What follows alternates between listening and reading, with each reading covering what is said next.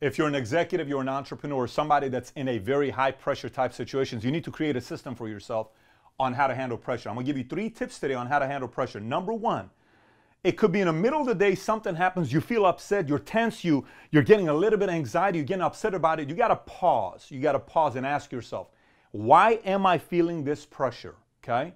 And where is it coming from? Literally, sometimes you just need to pause. And you'll say, it came from this. Why am I thinking about this? The one question you ask. Do I have any control over this?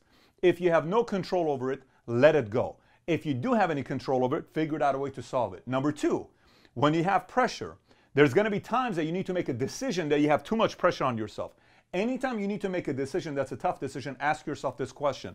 What is the worst case scenario? What could happen that is going to be the worst case? I'm talking worst case. And then write it down. This is the worst case. Are you okay with that? Yes. Then do it. I'm not okay with that. Then don't do it. Then create a different alternative for yourself, because that's creating pressure for you. And last but not least, here's what it is. There's a big difference between stress and tension.